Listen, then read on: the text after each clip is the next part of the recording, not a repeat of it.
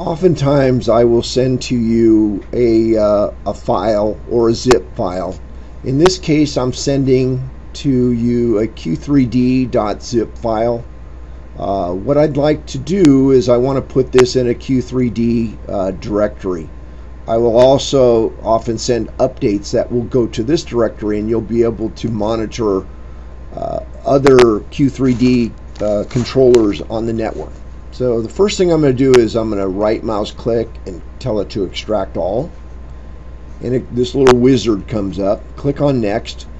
Now it's going to want to extract it to the desktop, which is not what I want, so I'm going to just swipe back through here and delete this part of it, and there should be only one backslash. So you want to end up with C:\Q3D,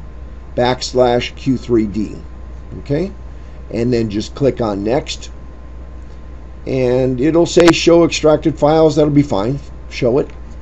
So these are the files that are in there. Now one of them is auto update, which will update your firmware, and this one is IP setup. For right now, I'll just click on IP setup, and if it comes up with this, just click on unblock. And here are the two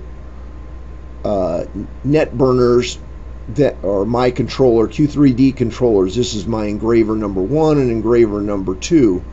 Now your IP address will probably be different. I typically send out at most standard ones I send out are 192.168.1.165. So you should see yours there, and then you can go into advanced and see what some of the settings are. Typically you won't need to do this, but what you will do is if I send you an update, let's say there's an issue, you will go to auto update and click on find, and of course there's my two net burners that are running in my shop. I will say, let's say I want to update number 2. I will browse for the file, which is usually in the Q3D directory, and here's the latest one, 06/16/12. You'll open that up, click on reboot, and click on update, and that will update that computer.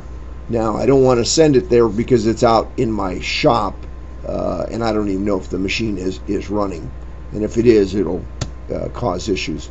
But anyways, if it were just sitting idle, I could update the firmware, which I'm sure it's already got the latest on there anyways. Okay, easy enough.